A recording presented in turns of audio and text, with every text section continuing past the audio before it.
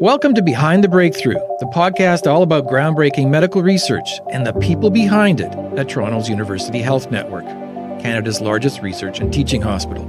I'm your host, Christian Cote. Today's guest, Dr. Jennifer Campos, award-winning chief scientist and associate director at UHN's Toronto Rehabilitation Institute. Dr. Campos is a pioneer in the research of falls and driving accidents in older adults. She'll join us in a minute, but first, here's the backstory on Dr. Jennifer Campos. Growing up in Oakville, Ontario in the 90s, Jenny was fascinated with how the brain works. In high school, she volunteered at a mental health distress center and the local hospital geriatric psychiatry unit. At university, she majored in psychology, continuing her studies all the way to a postgraduate fellowship at the prestigious Max Planck Institute in Germany. But by the late 2000s, Jenny was growing restless. She had a wealth of theoretical knowledge of the brain, but it wasn't enough. She wanted to apply that knowledge and impact people before they become patients. The motivation arose from the accidental death of her grandfather, from injuries after he fell while walking home with some groceries. So in 2009, she leapt at the chance to be a researcher at the state-of-the-art facility at UHN's Toronto Rehab. And ever since, she's been pioneering the study of inputs to the brain and how they relate to why we fall, with the goal of helping to prevent those falls from ever happening.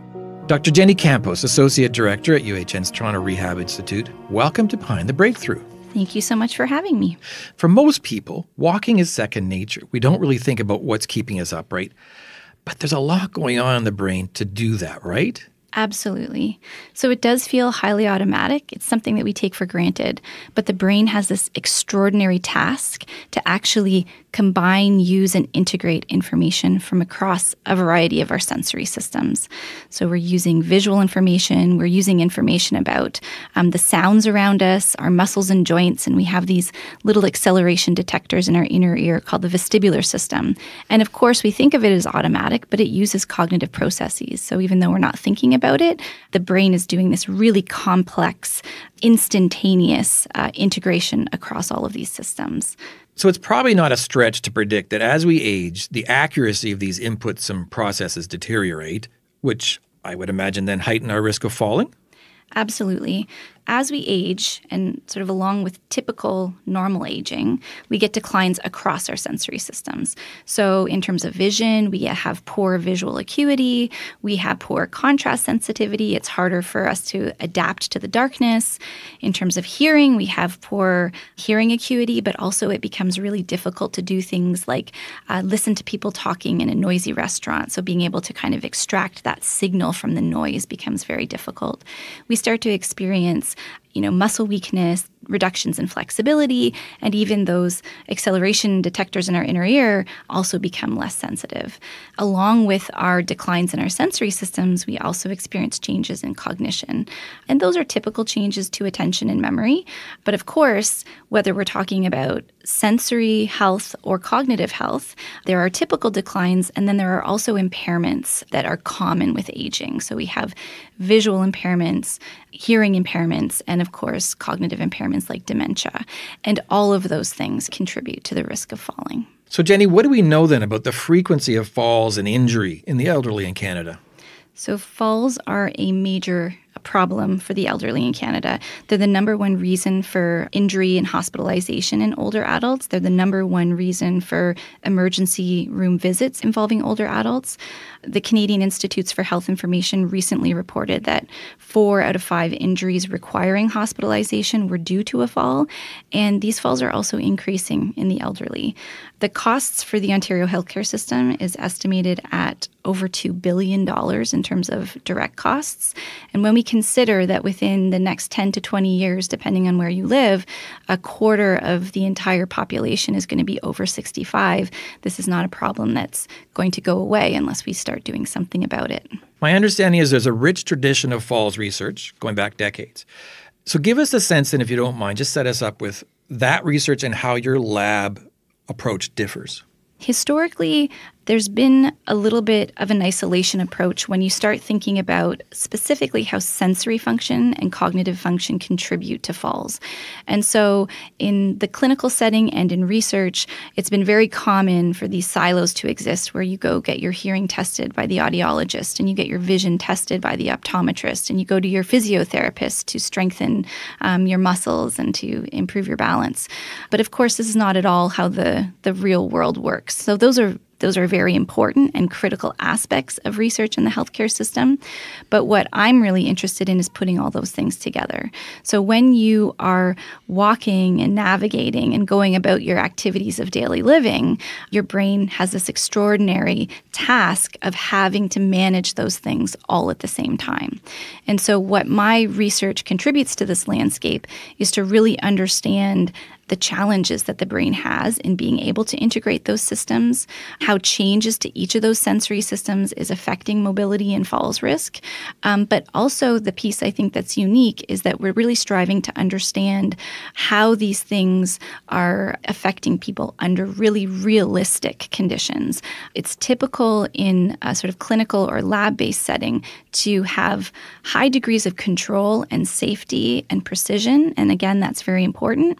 But if you really want to translate the research from the lab to real life, then we need to start thinking about how these things are functioning in everyday life and try to mimic those.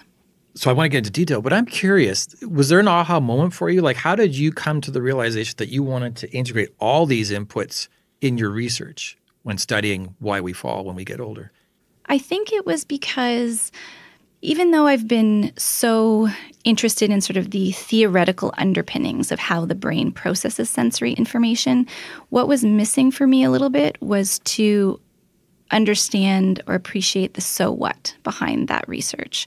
So I wanted to really understand what are the implications. So this is how the brain works. This is how the brain is operating. There is an emerging sort of theoretical literature understanding the neural mechanisms of how the brain integrates different sensory systems. But to me, I was starting to wonder to what end. And so there's lots of reasons why your brain has to integrate sensory information. It's pretty much inherent in everything that we do. But to me, in my research background, understanding how it was critical to supporting mobility. Mobility, in my mind, ranges from being able to have, maintain standing balance to being able to walk to being able to drive. So really kind of extending across that spectrum. And of course, understanding walking and particularly driving, which are extremely complex tasks, it's not really just enough to look at one sensory system over another. You really have to think about how these things are working together. Let's talk about how you design your research and the technology available to you when it comes to testing people for how and why they fall. I am extremely fortunate because at Toronto Rehab, we have a world-class $40 million state-of-the-art simulation and virtual reality facility. It's called the Challenging Environment Assessment Lab, or CEAL for short.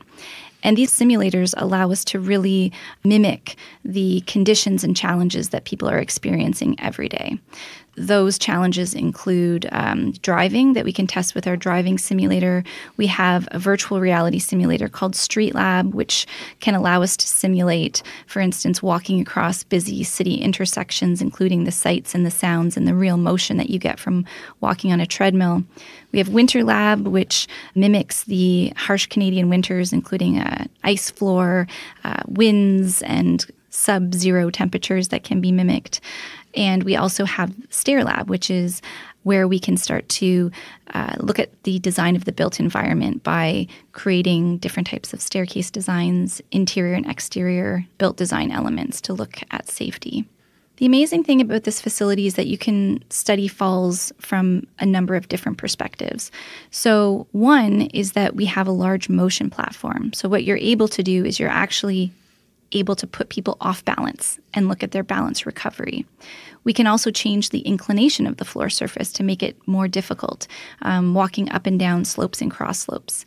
Where I've been using these research facilities most frequently is in our virtual reality simulator, StreetLab. And the reason that I use that simulator most often is because I'm interested in the sensory and cognitive contributions to falls risk. And what StreetLab allows us to do is create a sort of brain stress test that I like to call it.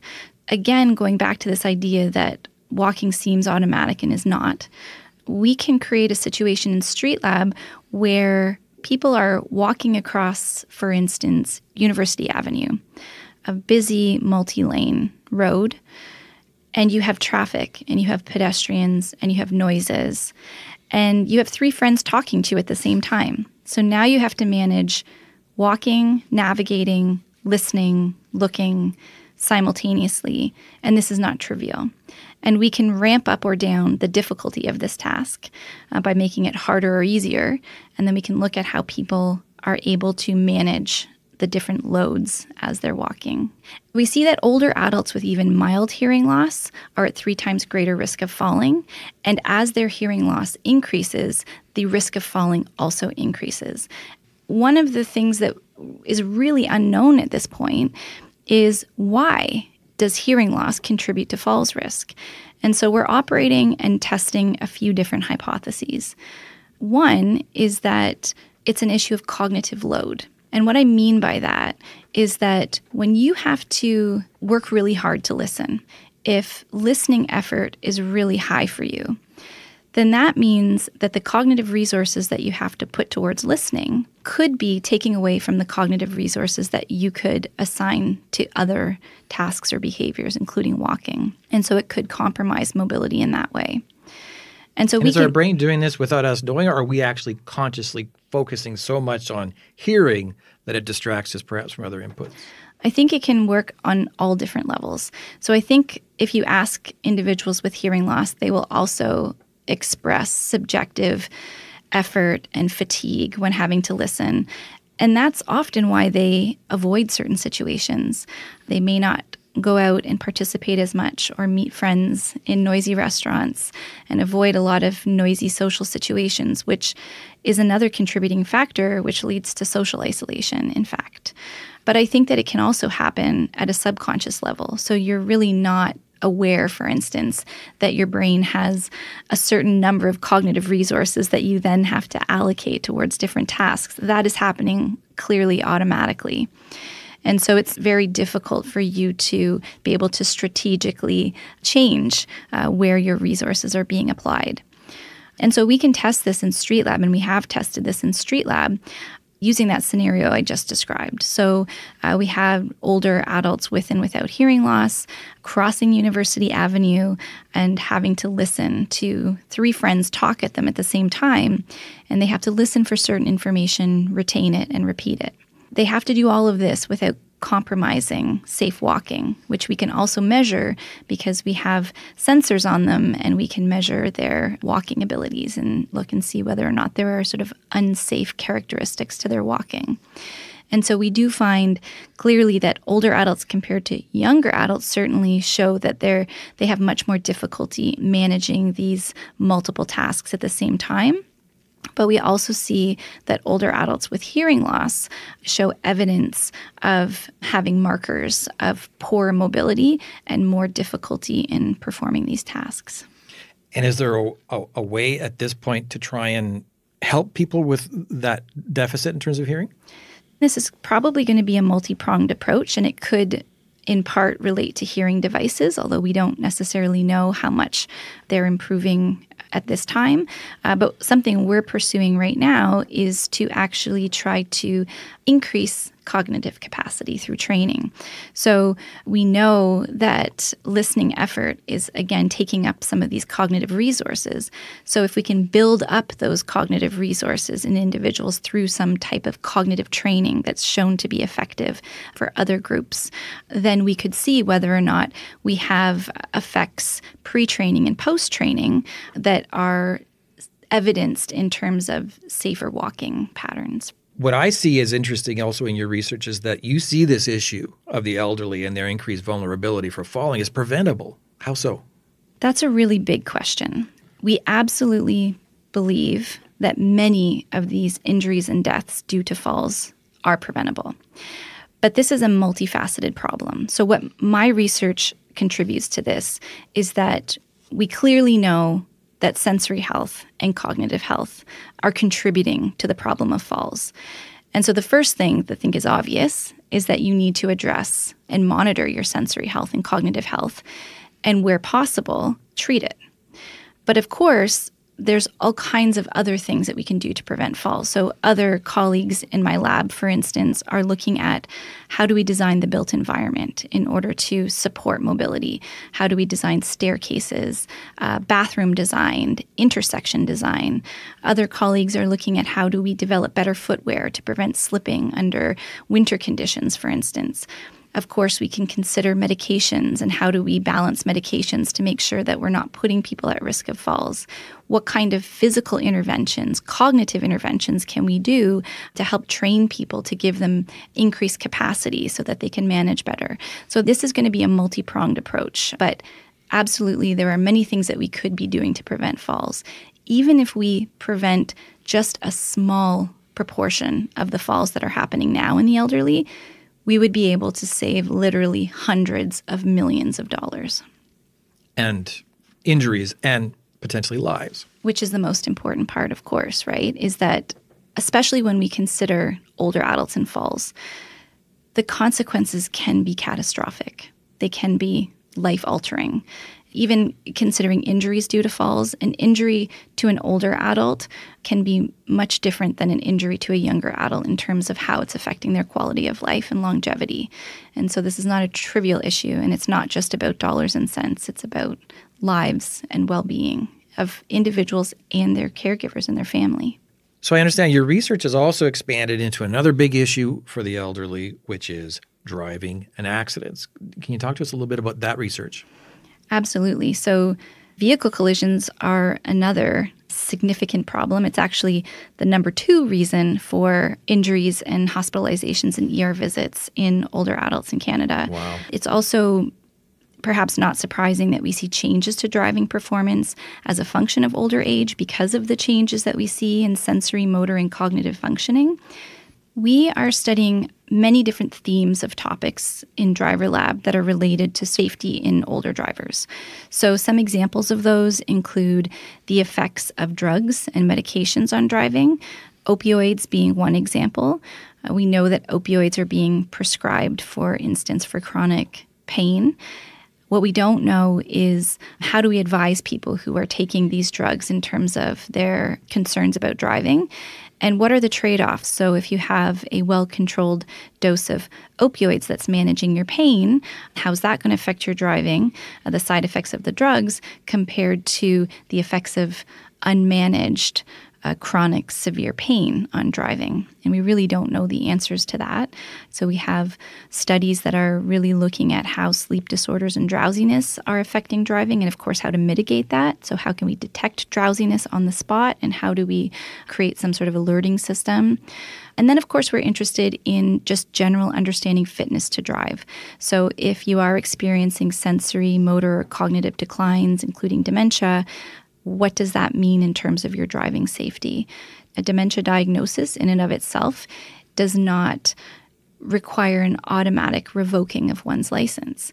People at early stages of dementia are still safe to drive, but at what point does that become dangerous? And it's really now up to the physician's discretion. There's not a lot of tools at their disposal to make that determination, and so that's something that we're looking at as well. Another very hot topic is automated vehicle technologies. Automated vehicles are exciting prospects, especially when you consider older drivers and when you consider the issues of driving cessation and having to give up your license. Automated vehicles may provide a solution for that, but it's not so easy. And so we're looking at how older adults are accepting of automated vehicle technologies and how they're able to operate them, understanding that it's changing the role of the driver. It's not removing the need for a driver when you are using these systems. Is this driver's lab something down the line where it could be utilized by government to send elderly drivers to test their abilities to drive safely?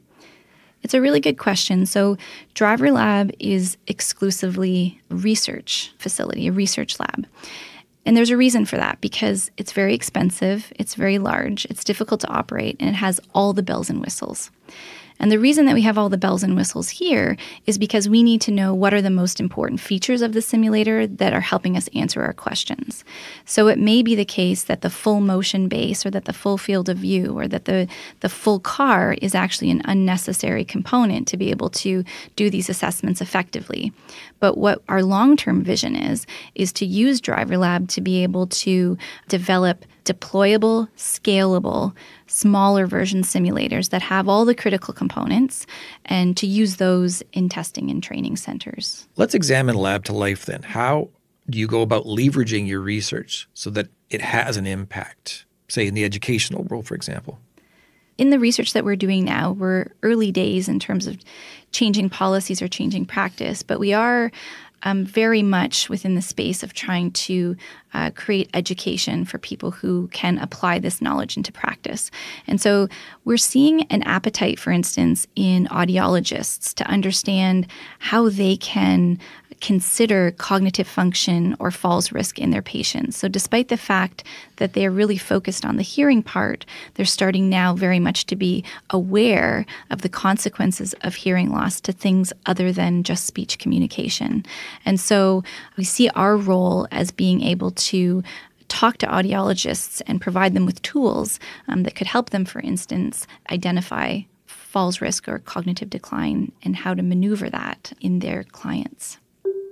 You're listening to Behind the Breakthrough, a podcast about groundbreaking medical research and the people behind it at the University Health Network in Toronto, Canada's largest teaching and research hospital. I'm your host, Christian Cote, and we're speaking today with Dr. Jenny Campos, Associate Director at UHN's Toronto Rehabilitation Institute, and a pioneer in the study of falls and driving accidents related to the elderly, as well as solutions to prevent these problems. Jenny, we mentioned at the top you were at the Max Planck Institute in Germany. You're doing quite nicely. And then in 2009, you decide to move to Toronto.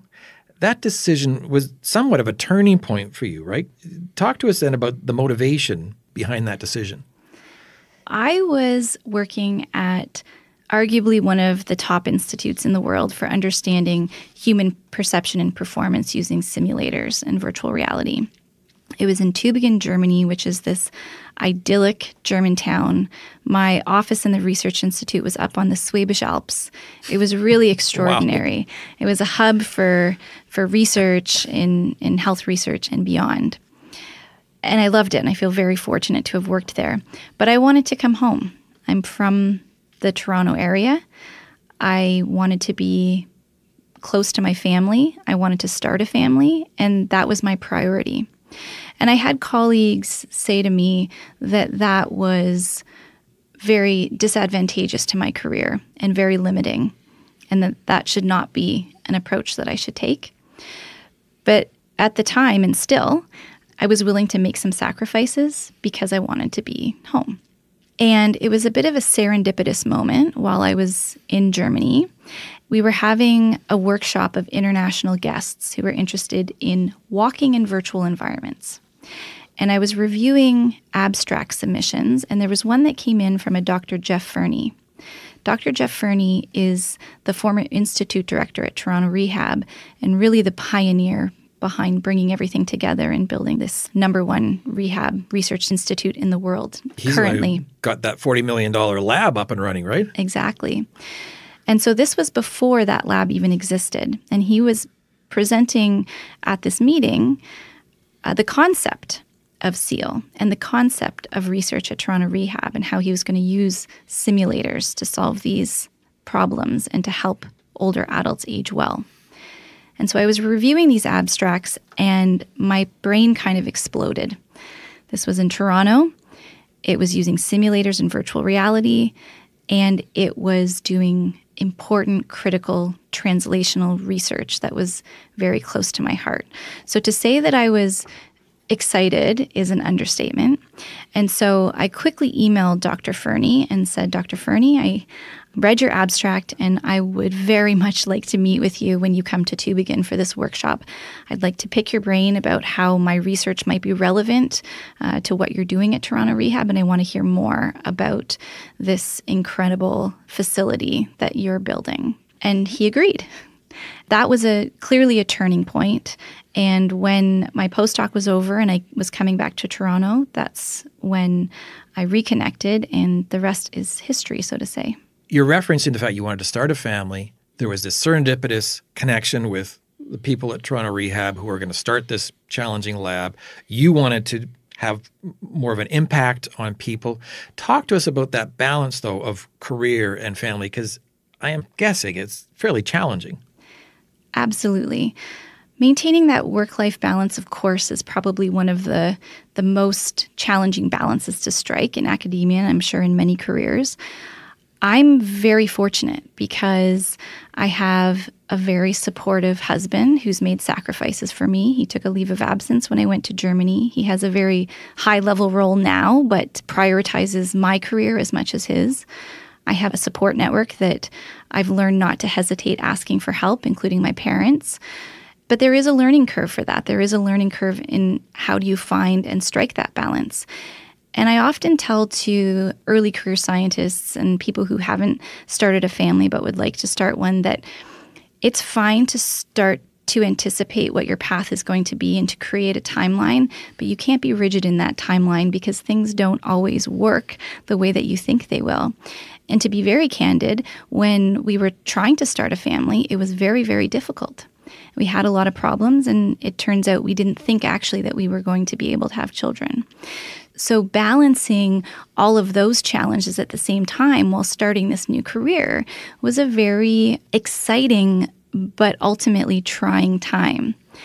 Again, I think what it came down to was the excitement that I had to be where I was, surrounding myself by supportive family and, of course, supportive colleagues, which really allowed me to learn how to strike that balance and also prioritize. Are there any other challenges that you faced along the way that you think might be useful to share, say, to young scientists who are trying to come up the same road? One of the biggest challenges in academia is the fact that you're criticized a lot. And that's How so? That's intentional, and that's the way it should be. So you mean in terms of critiquing your work? Exactly. Okay, sorry. I thought you were just personally being criticized. No. So what happens in academia, and this is necessary for the progression of science, is that whether we're talking about submitting your manuscript for publication in a journal and then receiving back the reviewer's feedback, or submitting a grant application and having it accepted or rejected, or giving a talk and having people stand up and ask you critical questions, it really feels a lot of the time as though people are being critical of you. And it's constructively critical. That's the point. So in order for your science to progress, you have to be questioned. You have to be queried. You have to be able to defend yourself. That's just the nature of how it is. But at the same time, sometimes that can feel deflating. Sometimes you feel that you don't have a lot of opportunity for recognition or to have those successes. And so sometimes you have to create those for yourself. And another common experience, I think, is impostor syndrome. And this is the idea that you feel as though you have to be an expert in your given field and that you need to know everything. And of course, you learn more about what you don't know yet and have less of an appreciation of everything that you do know. And because of that, you may feel inadequate, and you may feel as though that even though you're being treated as an expert, you may not feel that you are that expert. And again, with time and experience, you just have to own that, and you just have to be honest with yourself and others and say, I don't know everything. I don't need to know everything, and I'm willing to learn what I don't know. And so that, again, is something that I think a lot of people have to overcome. We discussed at the outset some of the scope and scale of the problem of falls and driving in the elderly population. Given those stakes, do you feel pressure to come up with solutions when you walk into work every day? I thrive on pressure. I think, like everything else in life, pressure serves as has sort of a U-shaped function in terms of how it supports productivity and success. And if you don't have any pressure on the one end of the spectrum, then I think you don't feel that same drive. If you have too much pressure, then it can be destabilizing, or it can create you to sort of freeze and not know which direction to go. But with that right amount of pressure, which you have to learn how to hone and balance yourself, that's where you see the most success. And so I've tried very hard throughout my career to try to balance that pressure and to kind of hit that sweet spot. And there's ebbs and flows, so it's changing all the time. Well, and I was going to say also, medical research takes time. I mean, it's rigorous. It takes, painstaking step-by-step approach. How do you reconcile that need for a treatment or a solution with the pace of science? It's a really good point. In terms of my research priorities, I understand and appreciate the critical importance of scientific rigor. And the types of experiments we do in particular, they take a long time. And you need a lot of experiments in order to come to any kind of conclusion. And so it's an evolution, and it's not a race. And as soon as you treat it like a race, then quality suffers. I think it's important to have the end goal in mind, to always keep your compass aligned with where you're going and what you ultimately would like to achieve and what impact you think your research will ultimately have. That compass is important to directing you, but in terms of how long it takes you to get there, that's not something that you can predetermine. And I imagine there are also challenges along the way in terms of research not working out or failing. How do you cope with that, or what's your approach to when things fail? That's a really interesting word to use, failure. And it depends on how you define failure. I don't mean it in a pejorative sense. I know, no, but this is a common term. So failure, to me, within a research setting is rare. Because if you are conducting your research with rigor, carefully, ethically, then your research findings may not be what you predicted. But that's not failure. Okay. That just means that your predictions were wrong. And that means you've gained greater insight. And that means that your research has progressed. So I do think that science is changing its perspectives on this a little bit.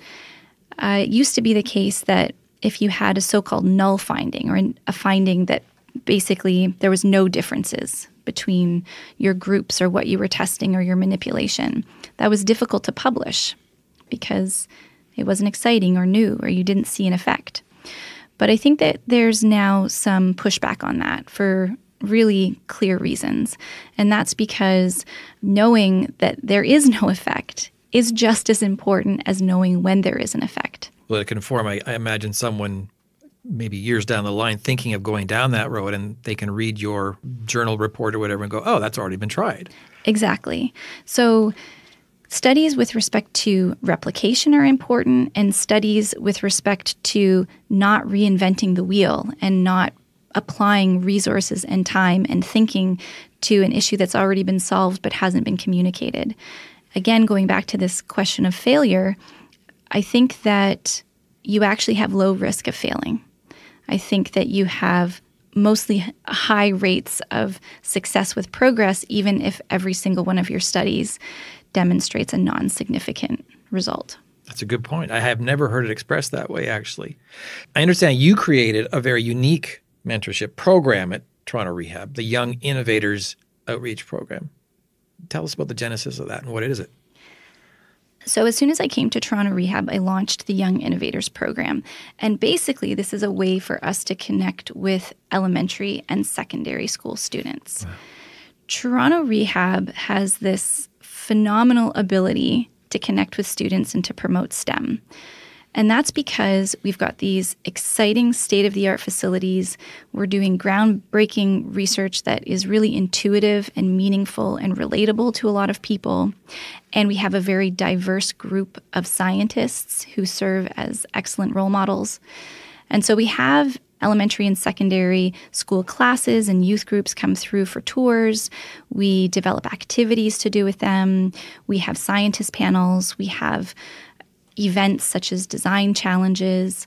And so this is to get students really excited about science, about engineering and math, generally speaking, but also about rehabilitation science in particular. It's really looking to develop scientific capital and scientific knowledge in the next generation.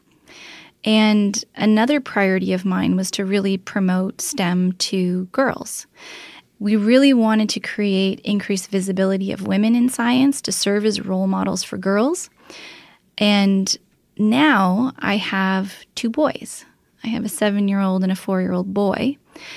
And the revelation to me was that it's just as critical to promote women in STEM to boys. This is another priority of the program. We have hosted or interacted with over 20,000 elementary and secondary school students. And we have school groups who have now made it part of their curriculum. So we have teachers that bring their classes every single year. I like to think that it's providing a free and novel and interactive and stimulating experience for people across Toronto, people in the GTA, and we're really trying to expand that through some web-based materials as well. So it continues to grow. So what's your advice, Jenny, then to a young person interested in this field of medical rehab research? What do you tell them? The most exciting part of research, I think, generally speaking, is your ability to apply your imagination and your creativity and the independence that you have in sort of carving that path. And of course, when you look at rehab research in particular, that gives you the opportunity to see how these creative and interesting endeavors that you have the luxury of being able to pursue and have them guided by your own interests are also helped and guided by the impact that it can have on others. Talk to me about your career path, because I see a CV with a number of accolades and things like, a prestigious NIH, National Institutes of Health, I think it's called, Rising Star Award. You've been called an emerging world leader in multi-sensory integration and simulation technology research. Is that in any way a burden for you? Clearly, it's validating, and that's something that provides reassurance. And of course, that breeds confidence. And when you have that confidence, then you can really pursue things with greater energy, and it really helps to promote that momentum. So I'm very grateful for the opportunities that I've had. What keeps you going every day? I love what I do. It's never a chore to come in to work. I look forward to it every single day. I work with amazing people. I have incredible students. They are so impressive. I learn a lot from them. They have so much energy. And my colleagues, my collaborators, I have a really long list of collaborators, and I feel extremely fortunate for that. I have different groups that I'm a part of, and I learn from them every day. And of course, I work in this phenomenal research facility.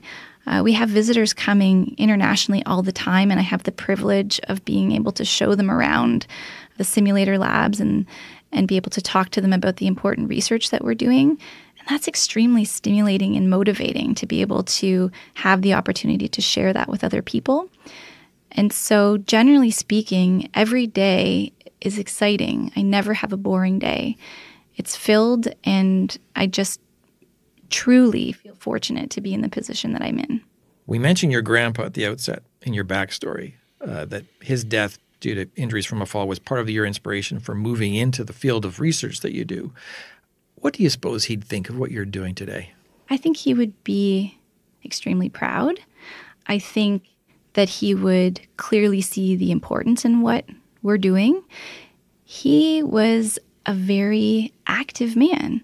He was in his 80s, and he was driving, and he was doing his own grocery shopping, living in his own house, traveling the world, and he was really very impressive. And so the fact that things can change in an instant, and he was carrying groceries up the stairs and fell. And in that split second, everything changed. And so I think that really trying to prevent those isolated events is, of course, a big priority. But I think this appreciation for how we have to focus on helping older adults live well, I think is going to be what he would be most proud of. And what's next for you? What's next in your field of research? Ultimately, what I hope is next is that some of these changes and felt impact that we've been talking about throughout will actually come to fruition, and that there will be a moment in time where I can see how all of the research that we've been pursuing and all of the progress that we've made has had some impact on someone's life. That's great. Dr. Jenny Campos, Associate Director of UHN's Toronto Rehabilitation Institute. Thanks for speaking to us today, and continued success. Thank you so much. It's been a pleasure. For more on the podcast, go to our website, www.behindthebreakthrough.ca, and let us know what you think. We crave the feedback. That's a wrap for this episode of Behind the Breakthrough, the podcast all about groundbreaking medical research and the people behind it at the University Health Network. I'm your host, Christian Cote. Thanks for listening.